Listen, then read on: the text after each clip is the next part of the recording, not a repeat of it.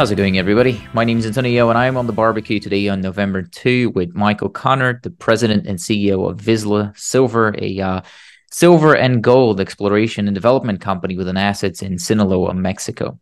Who's not here with us today, though, is your financial advisor. This conversation is not going to include any recommendations for you to do anything, so not to buy or sell anything.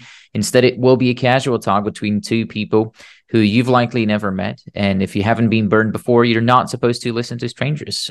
So for as far as you as a listener or viewer are concerned, this is going to be a conversation that's general and impersonal in nature.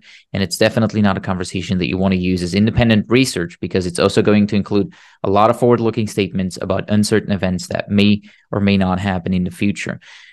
Please take a minute to pause the video right now. There's a full warning on your screen that you can read, because the mineral exploration, the development and mining industries, they're among the highest risk industries out there, because that basically means that you risk a permanent loss of capital if you don't do more research by visiting setter.com and analyzing the company's official filings, as well as, of course, consult a professional investment advisor before taking your own decision in the end. That all said, Vizsla Silver is listed on the TSX Ventures Exchange under the ticker symbol VZLA, where an average of about 120,000 shares trade each day, with a market cap of about 300 million Canadian dollars and about 208 million shares outstanding. This is a $1 and 40, give or take, so $1.40, $1.42 stock with a 52-week high of $2.24 and a 52-week low of $1.26. There are about 15 million warrants, as well as 20 million stock options, for a total fully diluted number at about 242 million shares. The stock, by the way, also trades on the New York Stock Exchange under the same ticker symbol, so VZLA. About 15% of the company is owned by management and directors. Almost 60% is owned by institutions and high net worth individuals, and the rest would be, well, retail or other institutions that cannot be tracked. Back in June, actually in July, Vizsla had under $1 million in cash, but about $40 million in short-term investments and about $20 million in short-term receivables, as well as a $2.5 million in prepaid expenses. All of that liquidity is against about $5.5 million in accounts payables and no long-term debt. As I said at the beginning, Vizsla has a project in Mexico, specifically west central Mexico, close to a 4th-century-old silver mining town that's called Copala, and that's about 80 kilometers south as the crow flies away from the First Majestics mine. I believe it's called San Dimas. So this is a this here, where the company is based, is a past producing, so a historical district of Mexico. They were mining silver here as far back as the 1500s, and today it's mostly a tourist spot, but also still mining and some agriculture.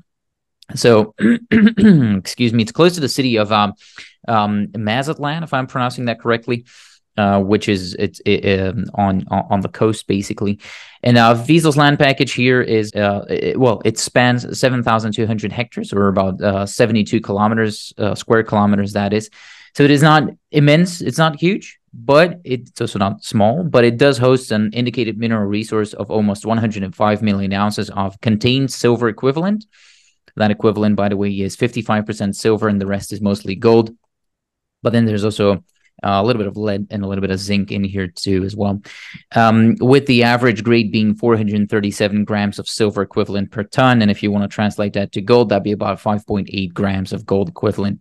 And then there's another about 115 million, so 115 million ounces of contained silver equivalent in the inferred category, and that is over 60% silver, with most of the rest being gold. And again, some same as the previous one here, so some lead and some zinc as well, with the average grade on the inferred being 490 grams per ton of silver equivalent, which translates to gold at about 6.5 grams.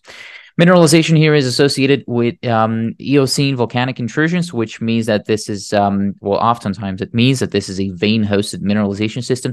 It is mostly narrower veins here that are present, but there is about 85 kilometers of them too.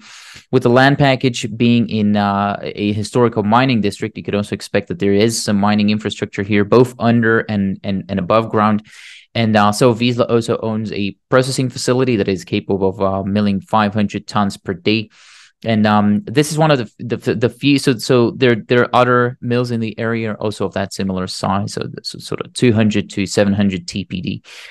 Since the mineral resource update was released in early 2023, which, by the way, was based on 200,000 meters of drilling spread over 638 holes, Vizsla has continued drilling. So there's been, I believe, some 50,000 or so meters have been drilled since this resource update, with the idea of drilling 90,000 meters this year. And they've also made two new they're basically expanding the mineralized zone here, but also more recently announcing the discovery of a new mineralized zone, which is located about 250 meters west of that Kopala resource that I told you about. As well as some metallurgical testing has been completed, showing 91% recoveries for silver and 94% recoveries for gold, with another updated resource expected by the end of this year and a PEA expected sometime next year. And so all that about feels like enough hearing of my own voice. Seems like I've been talking enough, so I'll shut up now and give Mike here a sizzling welcome to the barbecue. Mike, thank you for investing your time with me, sir. Thank you very much, Antonio. It's great to be here. Pleasure is all mine, of course. What am I missing here in the overview? Of something that I'm getting wrong? Well, you touched on a lot of those important points. What Vizsla and the Panuco district is, to me, is a very large, high grade silver district, silver gold district, and very similar to San Dimas. And San Dimas is about 80 kilometers away as the crow flies.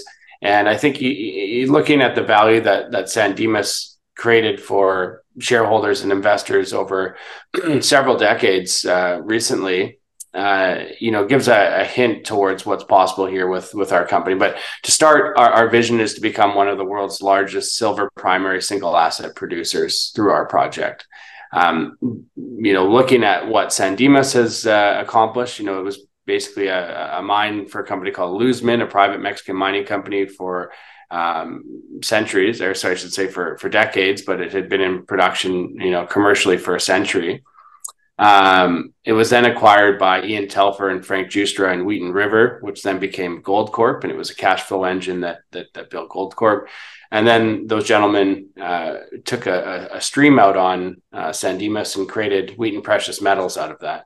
Now, Wheaton Precious Metals is one of the largest, revenue companies in the mining space with the fewest employees. It's a interesting stat, but they've created a huge amount of cash flow out of that stream actually for their company, and that's what started Wheaton Precious Metals. So, we do know that there are 15 billion ounce districts in the world. 9 of them are in Mexico. Mexico is the top producer of silver. So if you want silver, Mexico is probably the best place to go for single asset producers, silver primary producers. And, we think that we have a very good shot at becoming, the 16th billion ounce district in the world here with our project, and creating value for shareholders like San Dimas has in the past. Right. I do want to touch upon that single asset producer thing that you have in your presentation as well. But we've sort of, we heard the positives, and that's, I assume, what you enjoy talking about, but no stake is perfect, as I like saying. So let's talk about some of the risks or main things, I guess, that keep you up at night. And maybe you can give me just sort of 3 company specific things that you would change, challenges that you would make go away if you could do so by the push of a magic button. Well, the first is always pretty topical. Unfortunately in this business, we're not a cash flowing company, so we have to dilute something to accomplish our goals. So we either have to dilute the equity through equity financings, and that's painful for me. It keeps me up at night because I'm the founder of the company, and I wrote the first check and bought the first shares. So I hate dilution just as much as any other shareholder does. So financing, that's something that keeps me up. The markets are difficult. Fortunately, we've been able to raise over $200 million for this company in the last several years, and through those financings, we've been able to welcome some excellent shareholders. So we have very strong shareholder list. It includes Franklin Templeton, Fidelity, For Sale, the Sprott organization, including Eric Sprott as well, and many others. So, but still, how do we go from the cash that we have in hand right now, through to the objectives that we have for the next year and a half, on our way to a feasibility study post a PEA or on capital markets. The other I would say is safety. Safety is always important. This is an area in Mexico that has a lot of historic mining. So we're actually out there in the field looking for old workings, and it's thick jungle in some cases, depending on the time of year. So it's really important that we make sure our people are safe and in contact all the time. But we have 1.6 million hours LTI free, which is an incredible streak. Our total recorded incident rate is 10% of the average in Mexico. So we have an incredible safety record, but safety keeps me up at night as well. I want to make sure everybody in our organization comes home from work, of course, at the end of the day. And then, the third is something that we just can't control: a mining reform, a change to the mining reform, and a change to the mining laws via reform. And although it didn't have any impact on us because we're grandfathered under the previous rules, it does scare investor sentiment.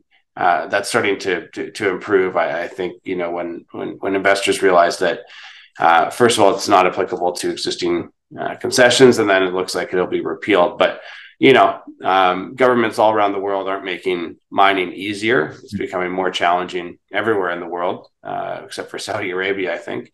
And, it's just something that we deal with. And how you offset that is to have excellent community support, which we have, excellent ejido relationships, which we have. We have long-term production agreements signed with the local landowners, and then create great relationships with the government as well, too. So I often travel to Culiacan, the state capital of Sinaloa, and meet with the government there. And we've always been efficient in getting permits and things like that. So, the indications are that we have, great relationship with authorities and the agencies that we need to. Mm. Again, a couple of things to touch upon, specifically locals, authorities, and so on and so forth. But let's maybe take it from the top and talk sort of about what the end goal here is, the strategies.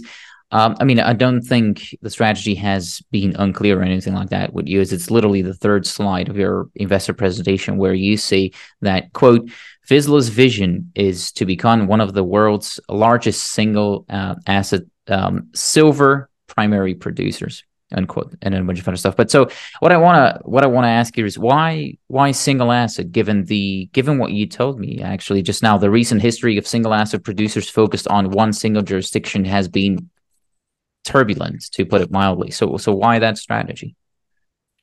Well, there's two companies that have gone before us in recent days in Mexico and created a lot of value. And actually, our charts are very similar to these two companies. One has gone from 25 cents to $16, and the other went from 50 cents to almost $30. So those are Silvercrest and Meg Silver, both single asset silver primary producers in Mexico. And for us, we look at this district and we think, okay, well, first of all, we have the desire and the team and the board and the drive to put this through into production and become a large scale producer at a time when the world needs more silver. I think that's topical. I think that silver is massively undervalued, and to maximize reward for our shareholders, we push forward towards production and into production and generate massive cash flow from this project. But the reason why we would want to do that and not acquire other assets or kind of diversify is as I said, Mexico is the mecca for silver. It's where you go if you want to build a silver company. It's been done many times before with projects in some ways similar to Vizsla, where you have past production history and consolidation creates value, which is what we did here at this project. But when we look at our district, there's our center of mass, which is in the west. It includes Copala and Napoleon and several other veins. And if you were to drop a pin in the middle of that, draw a 4-kilometer radius, you'd encompass about 96% of our resources. So pretty much all of our resources sit in the west.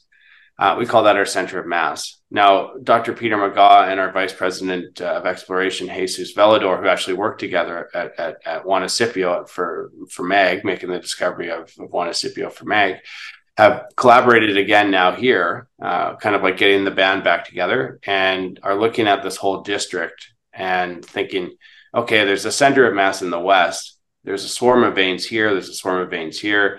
This is an interesting structure. How do we find the next center of mass? So instead of going and diluting the company, to acquire another asset in some other jurisdiction, we would like to focus on, the great work that we've done in consolidating this ground, our knowledge base on this, Sinaloa Silver Trend, i.e. our project, and make new discoveries, because we know it's a fertile area to make new discoveries. It's massive. It's the size of the island of Manhattan.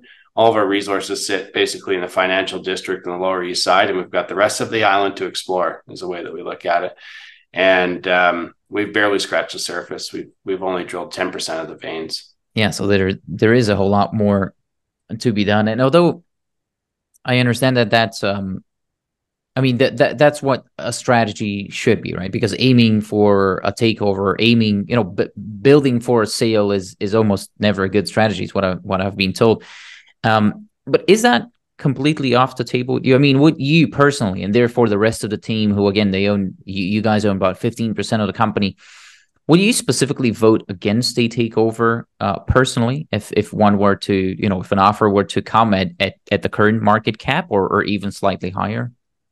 I think, what we would look at, in any situation, it's important for a company to look at what are the near-term milestones. Are those going to create value for shareholders? And if there are some obvious milestones that create value for shareholders, then it doesn't make sense to sell at a depressed level, and for us, we have, two major milestones in the next, let's say, first of all, we're expecting a mineral resource update in the early part of next year.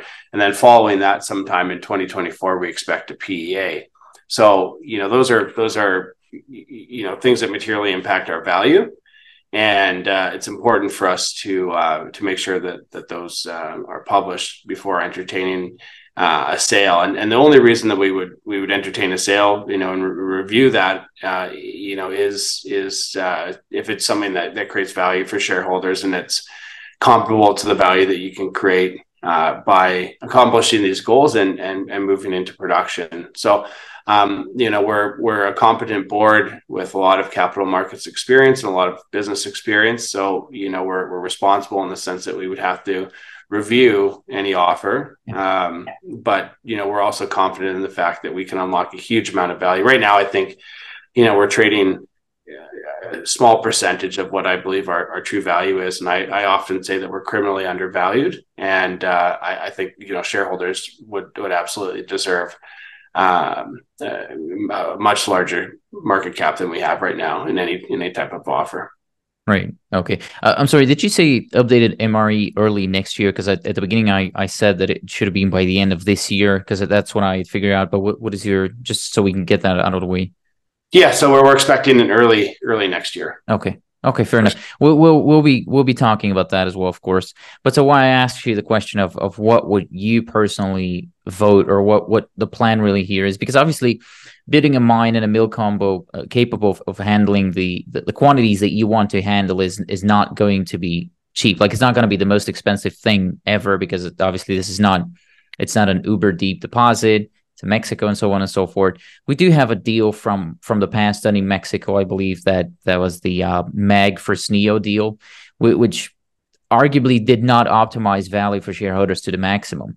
So if it's not a full buyout, would you entertain the idea of a partner, or are you sort of dead set on, no, I have invented capital behind me, I can finance this, I want to finance it myself, and I want to be a mining company? Well, we absolutely do want to be a mining company, but again, it's from my perspective, it's not necessarily about my personal aspirations or what's best for me. It's about what's best for our shareholders. And as you said, there's 60% institutional and high net worth shareholders. So we need to explore the value that something hypothetically creates for other shareholders, and not be entrenched management. That's all part of being responsible and having an independent board. So my personal desires and aspirations, certainly would be to build a very successful mining company out of Vizsla. Again, I'm the founder of the company, and that would be spectacular to do. But I would never put my own aspirations ahead of shareholders. We have a fiduciary duty to shareholders to maximize value. Fair point. And this is also all in the realm of speculation. This is the forward-looking statements that I was referring to at the beginning, and it's all hypothetical, of course. What's your average cost of your shares, by the way, as the founder of the company? I believe it's around 25 or 30 cents. Okay. Yeah. Okay. And then there's options. Options. Okay. I've this is my job for the last 5 years, so I've accrued some options, and have a lot of exposure via options, which is an excellent way to incentivize management as well. But we've been buying the stock. I don't know how many hundreds of thousands of dollars of insider buying since we started the company on market. So, and then our director Simon Smirlick just bought $50,000 worth. I think on Friday last week, and then Craig, actually our chairman, at one point in 2021, markets were flying and our stock price was doing very well, $2.50. Craig put in about $4.5 million into that placement, and bought some more on the market. So we're definitely a higher ACB than most mining companies, in the sense that we bought at higher levels than today's prices, even mostly. Right. Okay. Thank you for that answer. Let's talk about building a mining company in Mexico, and I guess the first thing that's very topical to talk about right now is the locals sort of roaming your lands there, because I believe your project is also used for cattle grazing, not a lot, but then there's a town there, there's people who live there. How would the locals look upon a potential mine being set up there? And again, I understand that they're not blocking you or anything like that right now, and you're in good standing with them, but having a mine is also different than having an exploration company. So is it something you've discussed with them already?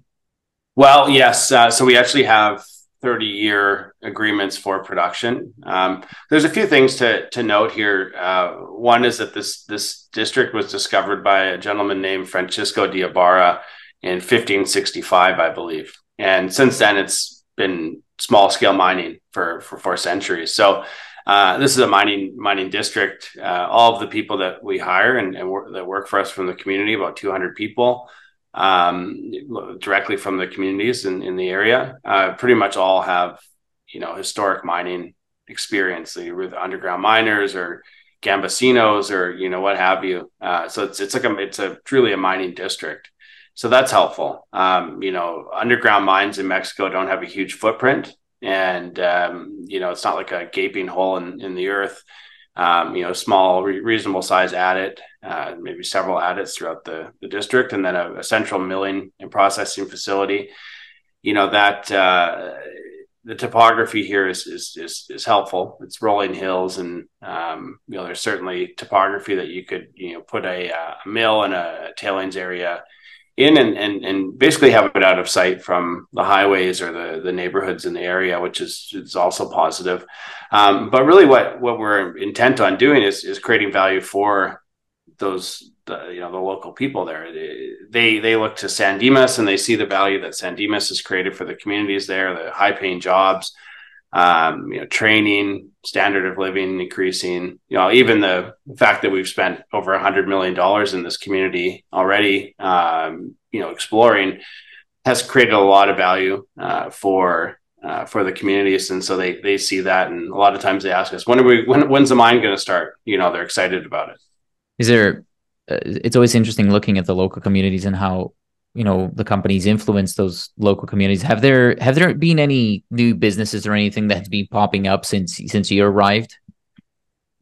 That's something that we're actually exploring as part of our ESG initiative. Creating, it's kind of funny because oftentimes the whole rhetoric around doing value added businesses in the community is to say, well, what happened, this is for when the mine shuts down in 20, 30 years or whatever, when the mine life runs out. we had someone very senior in the Mexican mining industry, very well known in the Mexican mining industry, come to the project, and we were talking about this, and he says to us, I don't think you have to worry about this. San Tomas has been in production for 100 years. This is the type of thing that continues, on commercial production for centuries. So that might sound a bit exaggerated, but the value here, I think, is creating a mine that has a long lasting life cycle and creates value for the communities. But what we have been looking at is we have a nursery that we've started where we're growing plants that we'll use to replace and fix the disturbed areas as we proceed. And there could be some way to monetize that. We've explored how to improve the subsistence agriculture, the cattle ranching, the small cattle ranching in the area. So there's things like that. But as we move into production, that becomes more important. So over the next year and a half or 2 years, something that we're really focusing on. But the key is to do something that's actually meaningful. And in order to do something meaningful, it takes a bit of research and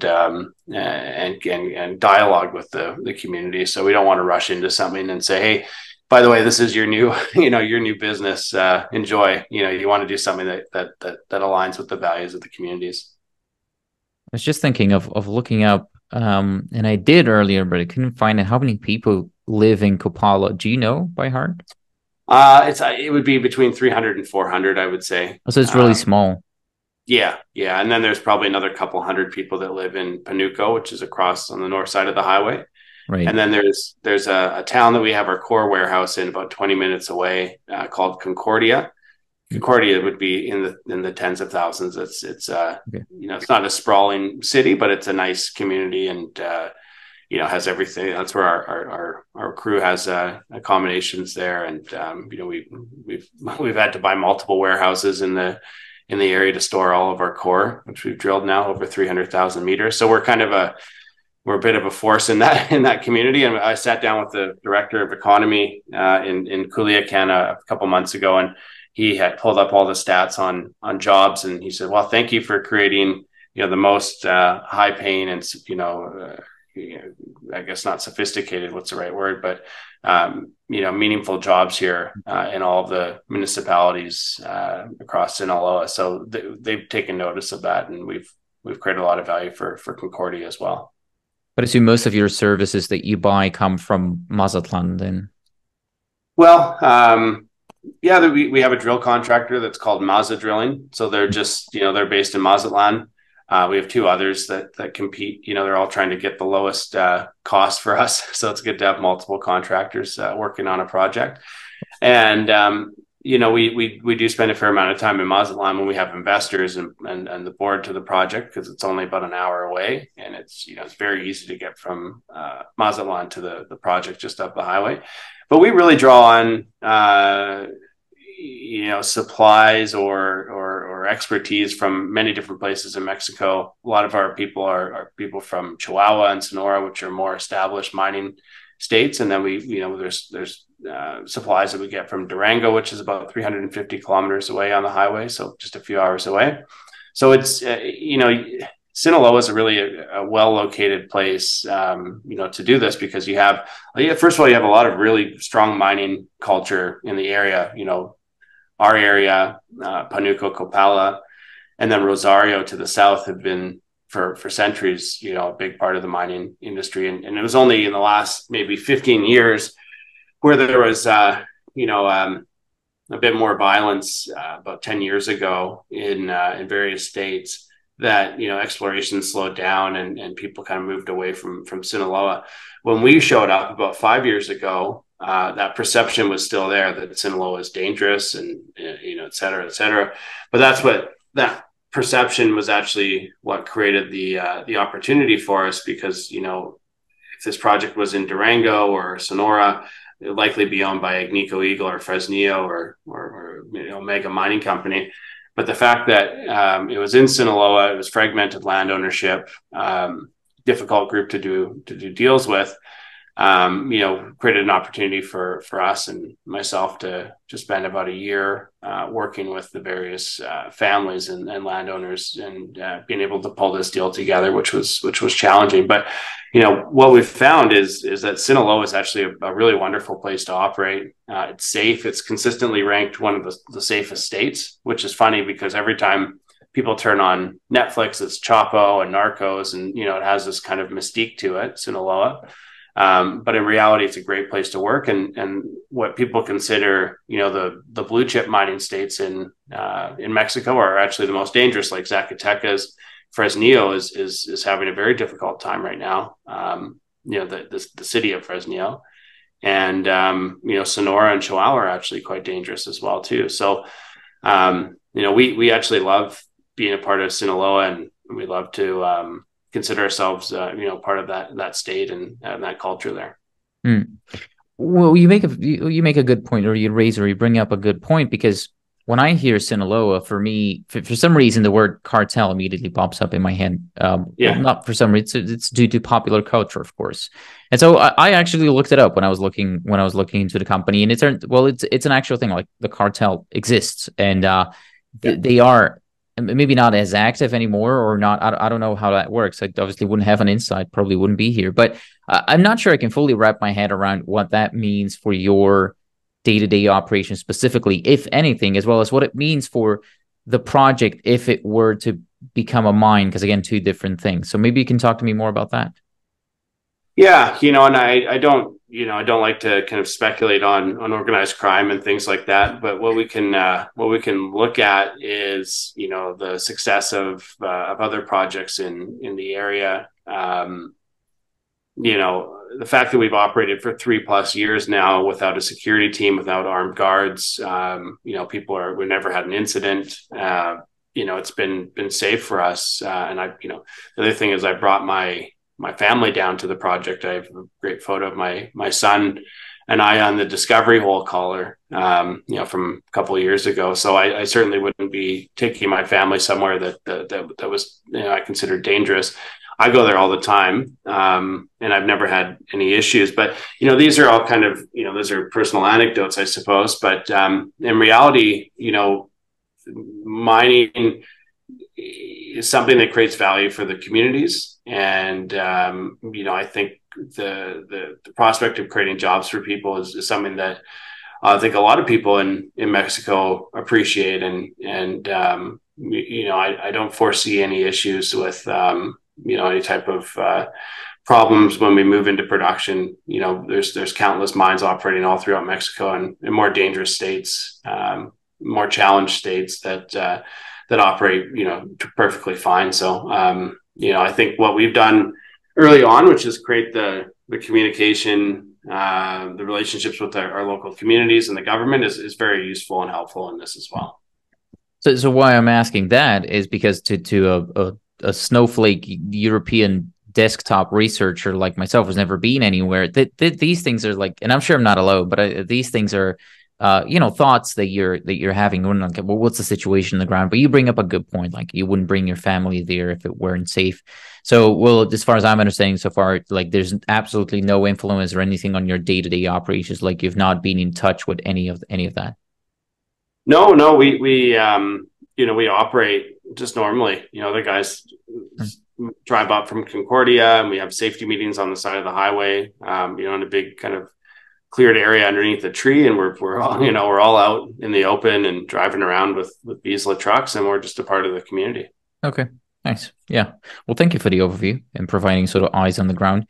What is the land package that you have right now? As you mentioned, the resources is situated on, you separated on your map sort of in 3 parts, and your resource situated on the western side of your land package.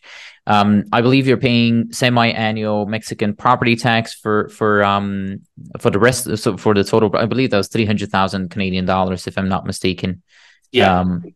For a year, right? That's basically what you're paying. Mm-hmm. Okay. So what's the plan here for this land package? Obviously, you have an investment that you can talk to me about that is related to it, but is expansion more likely, or is focusing in on one part and letting maybe some of the concessions expire more likely? Which one of those two? Well, I feel like I'm going to be the first to coin this phrase here, the Sinaloa Silver Belt. And I think what we have is the creation or the building of a silver belt here. And so we add concessions. We've added probably about 1,500 hectares over the last couple of years by piecing together some smaller concessions around the fringes and within our property package. I love the idea of continuing to expand our property, and that's why we did that deal with Prismo, to get a roofer on their project. And we continue to look at opportunities to expand our footprint here and elsewhere in kind of the general vicinity of our project. But the strategy and the vision for us, the goals, all have to do with discover and de-risk, and it's a dual path to creating value. We want to, de-risk the resources that we have. So that's, bringing them through studies and showing that they're economically viable. And then we want to make new discoveries elsewhere on our map too. We've got our center of mass in the West. I think there's going to be multiple centers of mass throughout the district, and, whether they're all brought to our mill in the West and center, in kind of a central processing facility, or maybe some of them are even standalone operations in the future with another mill. But this is a huge district. It looks small, I suppose, on the map, in the sense that you look at it, you go 7,200 hectares. Some projects are 100,000 hectares, but we've got 7,200 hectares of core mining concessions, where there's hundreds of concessions, and there have been hundreds of owners of them historically, that we've all consolidated into one property package. So it's some companies may have 100,000 hectares and only 1,000 hectares are worthwhile keeping. We have 7,200 hectares. We're looking to grow it, and it's all worthwhile keeping. So we want to explore it and continue to grow. But the holding costs are reasonable for Mexico. Anytime you have concessions that are kind of progressing and moving forward anywhere in the world, your holding costs increase. But ours, I think, are quite reasonable. And you bring up a good point when you mentioned hundreds of owners, because it also, as I mentioned, silver mining in that part of Mexico has existed for a whole lot, for centuries, as you mentioned. And this very town dates back to the mid 1500s. So how is there even something left for you to mine or to discover? And is there a particular reason why it's one, it's not being mined out already, and two, nobody was able to pick up or consolidate that land package before you did? Well, others had tried, so Silverstone, which was a subsidiary of Capstone, at one point had a few concessions, including the La Colorada vein that they put a small resource on and then left. They ended up selling, turning into a royalty company, and then selling to Wheaton Precious Metals, I believe, at some point. And so that's a good example. So they drilled, they spent, I don't know, a few $1 million drilling off the Colorado and put a resource there. And then all the kind of local guys came and mined it out, in a couple of years, I think. So they are, it is an area where people mine, and we believe there's been about 100 million ounces of silver equivalent taken out of kind of main mining areas in the district. But you got to remember, this is a huge district. Despite it being a sidewalk mining project, there are areas here that people have never set foot on. I'm sure it's accessible, but it's rugged, and it's a wild area in the sense of the vegetation and things like that. So there is absolutely the opportunity, to make big discoveries like we did at Copala. That was a blind to surface discovery. But just to go back, I should just explain, the method and historic mining in the area is all basically optical. You could come along and, they're familiar with a trend. There's a trend called the Animus trend. It's about an 8-kilometer long vein that runs through the middle of our project. And, you see some relief in the mountains, you have a shiny vein, and you just start mining. And there's some beautiful, ballroom size void spaces where they've mined out on multiple levels there. And that's where the majority of that 100 million ounces have come from. But that's just one of our, dozens and dozens of veins that run through the property, and it's 8 kilometers of almost 100 kilometers of cumulative strike that we have there. This is just a massively mineralized area. So despite that, mining at Animas, no one ever really mined out in the west or even the far east part of our property. It was all kind of centralized all around Animas because there's a lot of material there, and you come across it and you start to mine and you lose the vein, or you go down to the water table and can't pump it, so you go to the next one and do the same thing, and there's just an abundance of mineralization here. Like I said, I'm convinced it's going to be one of these billion-ounce districts in Mexico. But more to the point of how we can make these big discoveries here. Again, what I describe is just it occurs on such a small portion of the overall structures, and no money is ever really invested into exploration. It's all seeing a vein and then chasing it down and mining it. What we did differently is drilling, of course, and we're the only group to ever put a geological map in this district as well too, which is like exploration 101. We're only about 60% done that map so far, and we've been at it for a couple of years. So what we've done is basically we've looked at different ways to target mineralization. The first is that we do a combination of mapping, sampling, prospecting, and find the high grade areas, and then bring a drill rig and drill targets that we believe have potential to have large amounts of economic mineralization. And we've had a lot of success with that. We made the discovery of Napoleon underneath an old working, and for some reason that working only went down about 40 meters or so, and they stopped. And turns out that Napoleon is a 3-kilometer long vein that goes down for 600 meters in depth and still open at depth. That's just as much as we've drilled. And it's incredibly high grade and very thick. It's 3.5 meters thick, which is like twice the average thickness of veins in Mexico. So that was a great surprise. We drilled that, it turned into a huge resource, and I think it'll be probably a 100 million ounce structure in this upcoming resource on its own. So Napoleon's great. And then we were drilling Tajitos, which was another vein that we discovered underneath an old working.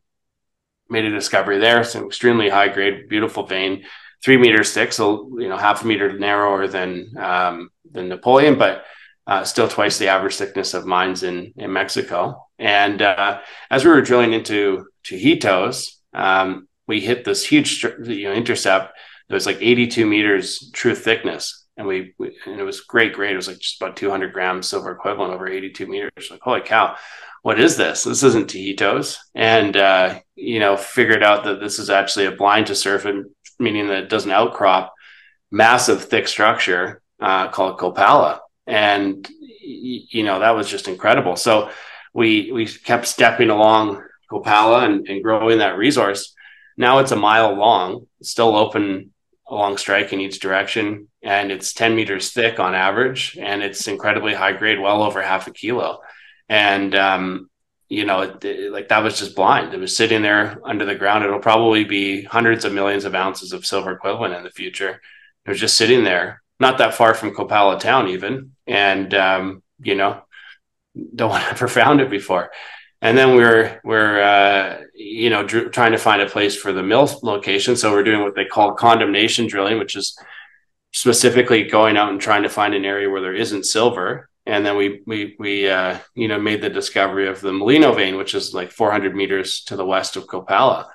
And, we're just continually finding high grade veins here, next to old workings, next to our existing resources. It's just very, very prospective and intensely mineralized part of the world for whatever reason, just because of plate tectonics and things that happened millions and millions of years ago. This is an area where a lot of mineralized fluid was deposited and redeposited, and there's multiple mineralizing events. And we're fortunate enough that we spent the $43 million in the year of my time consolidating this district back in 2019. So we're incredibly fortunate, but the good luck, I think, comes from us being persistent, and then using really good science and having an extremely talented,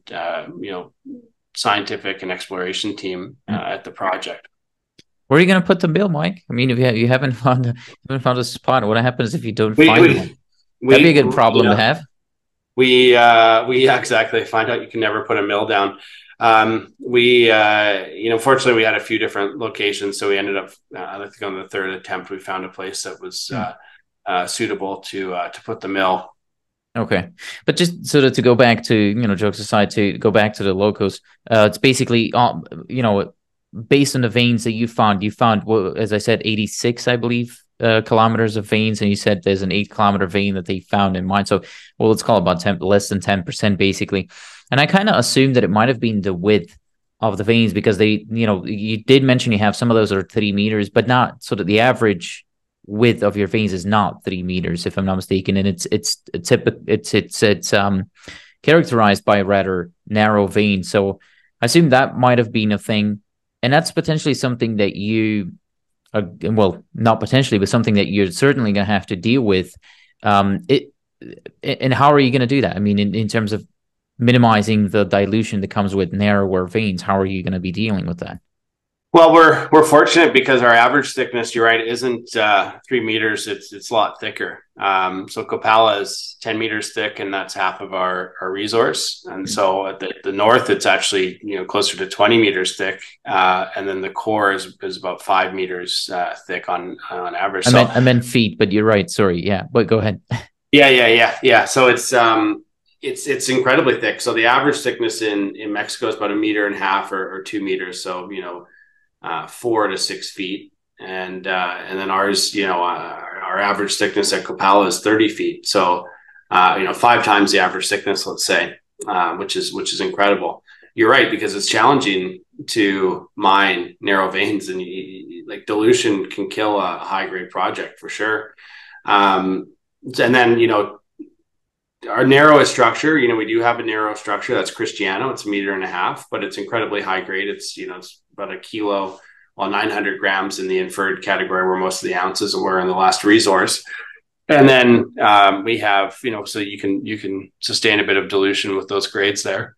And then we have Tajitos, which is about 3 meters, Napoleon, which is 3.5 meters. So the average thickness would be, well over 3 meters, probably closer to 5 meters on average of our veins. And again, that's not typical in Mexico. Most companies, that are operating can make 200 gram silver and 2 meters thick work. Like most of the Canadian silver mining companies operating in Mexico would be making something like that work. Fortunately for us, and this speaks to the potential of high margin, we have a big structure that literally starts just below surface. And, so you don't have to drive to a shaft or, huge underground development costs.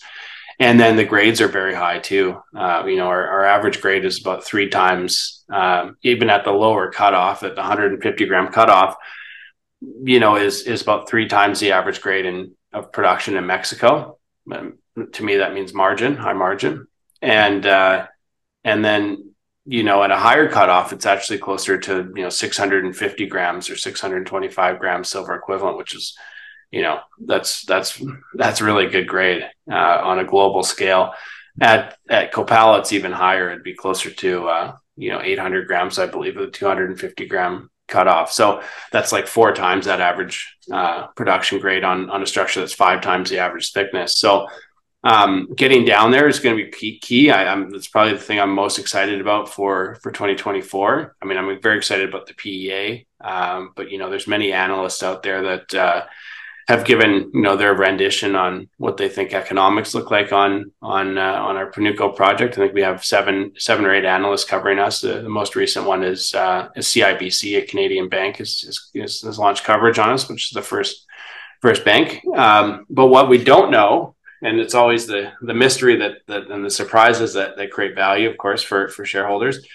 What we don't know is what we're going to find when we start to do the test mining at Copala and Napoleon, which is what we have planned for 2024.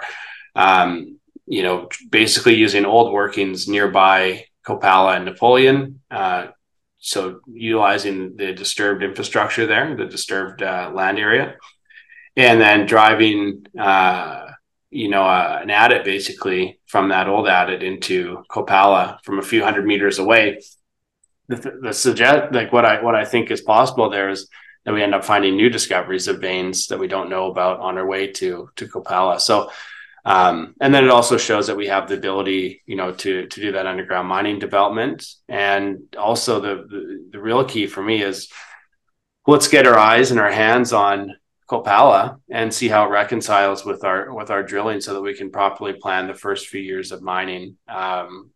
By looking and seeing the vein right away instead of just guessing, through an estimate with drill holes. Even tightly spaced drill holes isn't as good as getting right to the vein. But so Copala, Napoleon, that sort of where the focus is going to be, sort of figuring out what's happening in between for next year. Are you planning on doing something else somewhere else on your land package? The test mining will be focused on Napoleon and Copala initially. We don't have immediate plans to test mine anywhere else. The reason for that is, we think we can actually sustain a pretty meaningful mine rate from Copala and Napoleon. And, so that's the most logical place to start development. Okay. Okay, that makes sense. Is it how big of a program are we talking about in total, more or less than this year? So our drilling this year will likely be somewhere around the same level as we did this year. So we did 90,000 meters. We will complete 90,000 meters in 2023. In 2024, we're doing a great combination of geotech and infill drilling, which is kind of the more boring stuff. It's what you need to do to de-risk the project. But at the same time, we're also doing a lot of discovery drilling. So we've got 2,500 meters planned for Malino. We've got a lot of meters planned for Copala. We've got about 15,000 meters planned on different targets throughout the district that we haven't drill tested yet. And that's just the start. That's just a kind of an initial recon program. Any one of those that turns into a big discovery, gets followed up almost immediately, like we did with La Luisa, where we now have 2 rigs turning on it. So, I'm comfortable thinking that it's probably between 75,000 and 100,000 meters for 2024. We've done 120,000 in 2021.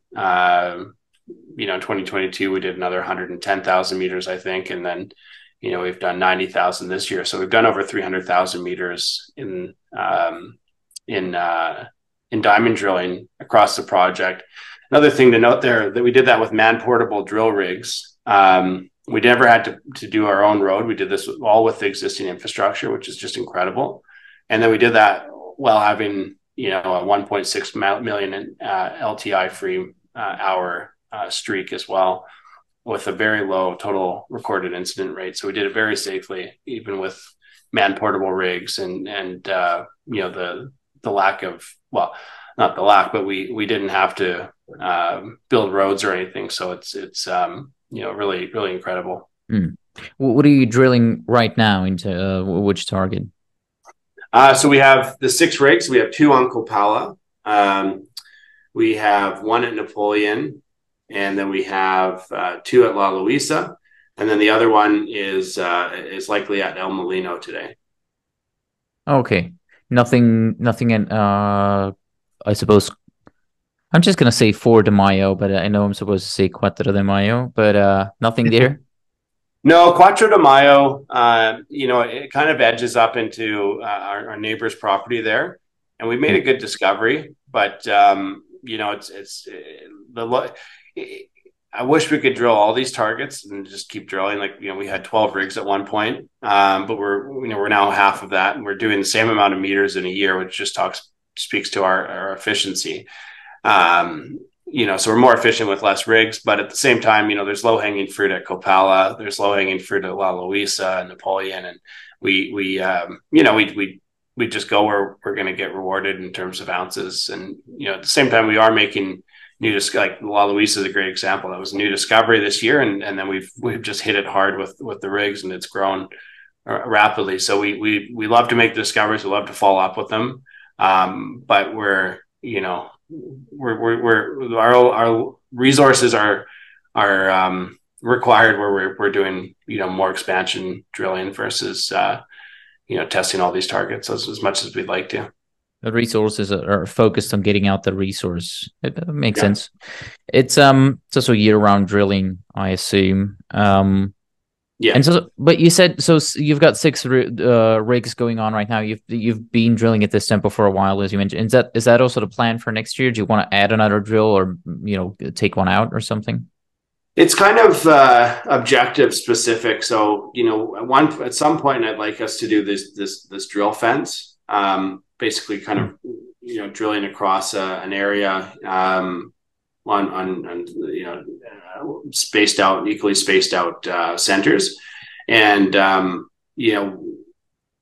if we did that, maybe we'd have to add a rig or two. I'm not too sure. It just now depends on what we're drilling, where the rigs are centered, and what's going on with those rigs at the time. So, at any time we can add rigs, more rigs. And we've done that. As I mentioned, we've been up to 12 rigs historically. But right now I think 6 rigs is good. It's, we're getting better turnaround times than we had in the past. So we're happy with how these rigs are performing. They're more efficient, and we're getting great data. But fence drilling that you mentioned, wouldn't that be something for after the PEA or after the updated MRE? Yeah, it would likely be later in the year if it's next year at all. Yeah. Okay. And anything deeper that you're planning, or because I don't know how deep is your deepest hole? Like around 100 meters, something? Yeah, it's about 700 at Napoleon. Okay. And then it was open below that. But total length like that would be, from surface 700 meters. We've drilled, kilometer long holes, on angles. It's always better to drill something closer to surface. I would say it's more bang for your buck. But we're tempted to do some deep holes. We definitely discussed that, with Peter and Jesus, when I was there with them, what was it, last month? And, we were at dinner and talking about that. And the idea is, we've got to test these things at depth, and it's exciting, right? Like that's how they made the big discoveries at Juanicipio, drilling things deep.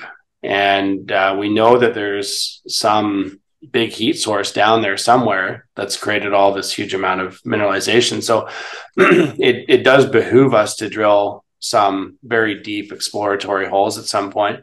But because that's a little bit more capital intensive, it's better to do a lot of pre-work on that. And so that's actually the work that Jesus and Peter have been working on. And to me, it's very exciting. And at some point, in the not too distant future, it might be a big headline on a press release that we drilled into the heat source, and very very unlikely that something like that wouldn't be heavily mineralized with high grade mineralization. Okay. How much are you paying per meter, by the way, just before I forget? It's about $200. Actually, it's a little less than $200. It's gone down. So next year's drill program, is that camp and everything, or is that the drillers only? That's all in. Yeah. Okay. Yeah. So about $20 million you're going to need for next year if it's on the upper side, 100,000 meters, 20 by 200 to 20 million. Yeah, that would be kind of reasonable to think of if we kind of go full speed, that would be, a budget you could have for drilling. Okay. And then G&A, where is that right now? I think.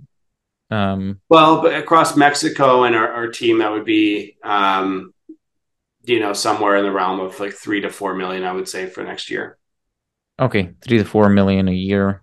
Okay. So 23, $25 million is what you're basically going to be needing. So you're either raising capital before that, or you're selling off some of the investments on the balance sheet. You do have, like, as I said, 20 million in accounts receivables. Is that something you expect to receive before next year?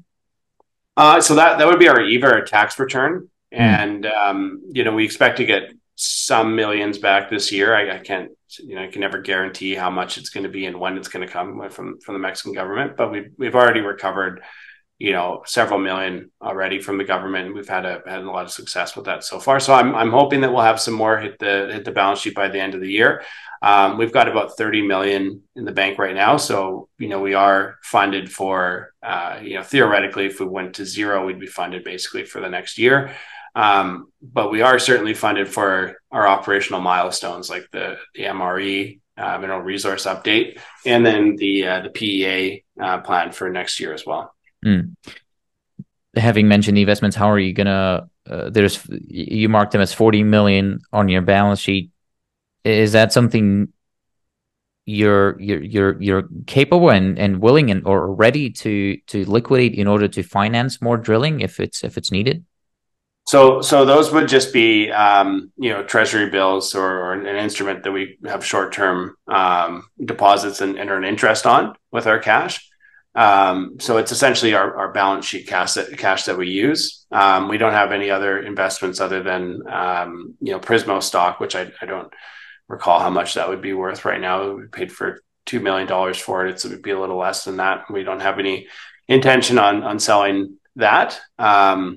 So we're in a position here where we have a number of really solid releases to go out and milestones like the update and then the PEA, and then we're really not necessarily beholden to finance until well into 2024.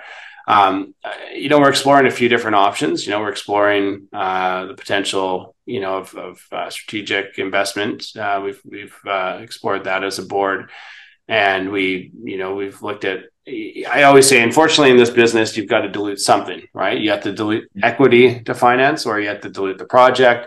And a way to finance to dilute the project could be a stream. So you could look at, doing a stream or a royalty or things like that. Not necessarily something we want to do at this early stage. But we're fortunate. We've got very supportive and successful investors as our cornerstone investors. So we can certainly go back to our existing shareholder registry that includes directors as well. As I said, we've put about 5 million, I would say, over the last couple of years into the company, whether it's through buying on the market or direct through placements. So we as a company, we like to think that we're fairly capable in the capital markets. We've had a record of raising a couple $100 million for Vizsla already.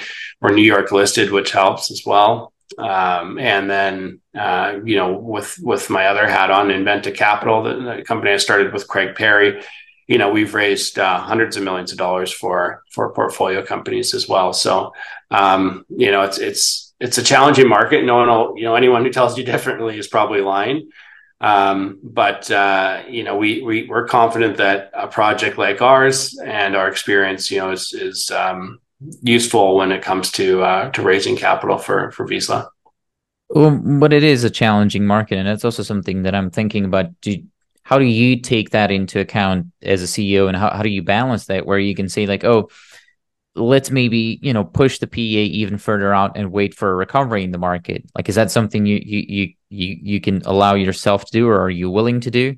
And then about raising capital, because you say you want to raise capital after the PEA, can you afford to wait until the market has improved? Because again, you said, those are your words. You called yourself criminally undervalued, and so yeah, how do you manage the sentiment on the market? Yeah, unfortunately, I think a CEO should focus on making sure the company is running well and not so much the share price every day. We look at our share price, we benchmark ourselves against the peers, and when we benchmark ourselves against the peers, we're actually outperforming our peers, which is to say that it's unfortunate because even the peers are struggling. Everybody's struggling right now in terms of the market, and but I expect that these milestones will create value for the company. I think going into next year will be better than this year. This is tax loss selling. It's a buyer's strike. There's very few buyers, it seems, and a lot of algorithmic trading that I've noticed in stocks.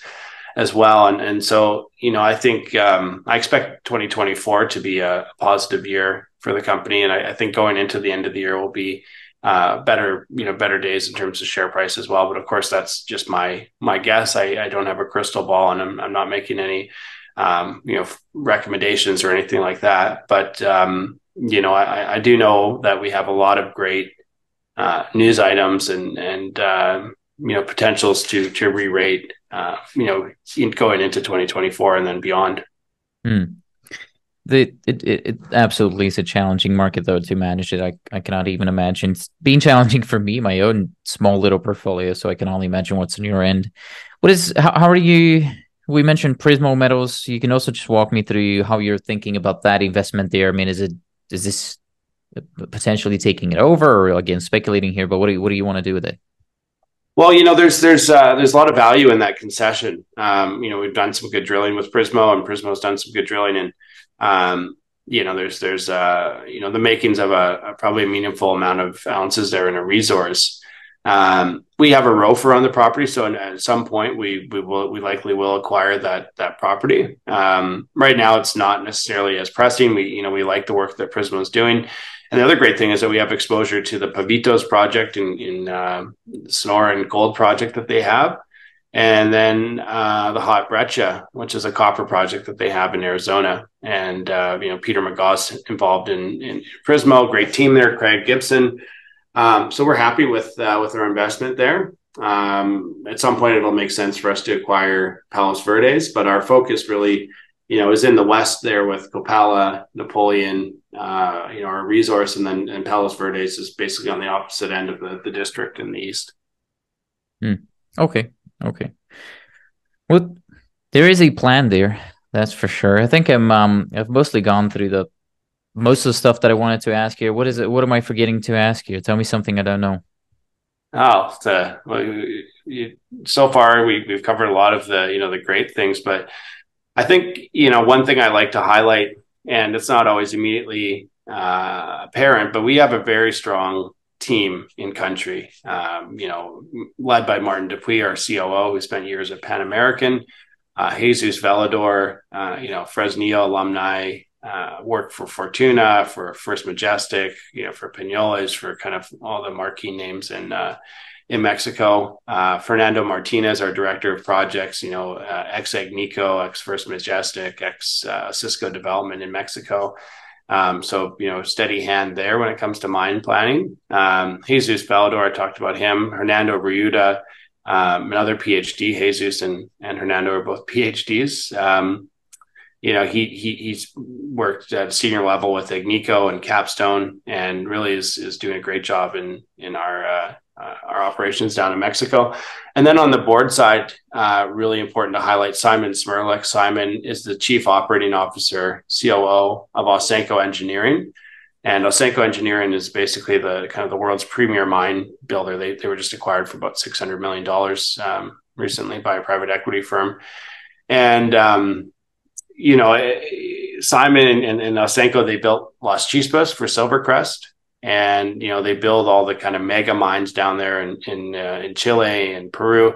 I always like to say that Simon's built more mines than most people in this industry have ever visited, including Goro. He was heavily involved in Goro, which is one of the world's largest mines, nickel mine in Southeast Asia.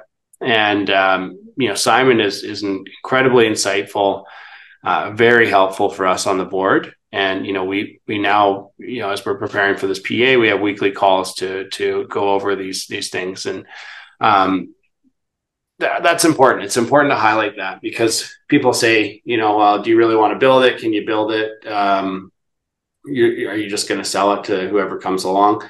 Simon's involvement is, I think a very strong indication that we have the capability, the wisdom, the experience to build a mine like this. Are you planning any more hires next year in lieu of the PEA, or before or after? There's probably some people that come into play on the mine planning and the development if we start to do the underground test mining. But as far as our corporate chart, organizational chart, it's pretty well suited for what we're doing right now. Operational knowledge and all that as well. Exactly. Yeah. Okay. Okay. Good.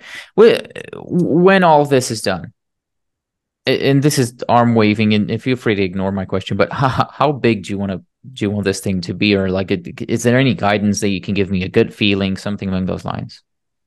Well, again, we started off talking about San Dimas. I think, go back to that San Dimas, 600 million ounces of silver, 11 million ounces of gold. I'll say that again, 600 million ounces of silver, 11 million ounces of gold. It still produces 12 million ounces of silver equivalent annually. I think that something like that is possible here at Panuco. Hmm. So I'd like to see this, become a billion ounce district. That's our goal. That's our stretch target. And then, we have, an aspiration of producing, up to 20 million ounces of silver equivalent annually, if that's ever possible here. So, those are our big goals and what we look to do. I'm not saying that that's guaranteed or that will necessarily happen, but I think it's quite possible. And already with the resource that we have, and this upcoming resource and the 100 million ounces that was taken out of Animas and other areas in the district, this has well on its way of becoming that billion ounce silver equivalent district. Oh wow, the whole district billion. What is? Do you have any other examples like San Dimas, maybe that they were sold, or something that would help me sort of value it on what are companies paying for those ounces in the ground? Well, I think with San Dimas, it's part of First Majestic, and it's their kind of top mine, so it'd be probably half their market cap, I would say, which is I think around 2.5 billion right now. And then you could look at Meg Silver, which is about $1.5 billion company. It's a comparable project to ours, although I think our resource will. Well, there's a couple of things about Meg Silver. One is that it's a joint venture between Fresnillo and Meg, so they own about 44% of Juanicipio, and it's still a $1.5 billion company. And we own 100% of our district. We have 100% control of where we're going and what we want to do with it, versus having to deal with another mining company. And then you can look at Silvercrest, which is recent production, high grade silver, although far narrower veins than what we have. That's was $1 billion plus company for a long time, and now it's high hundreds of millions.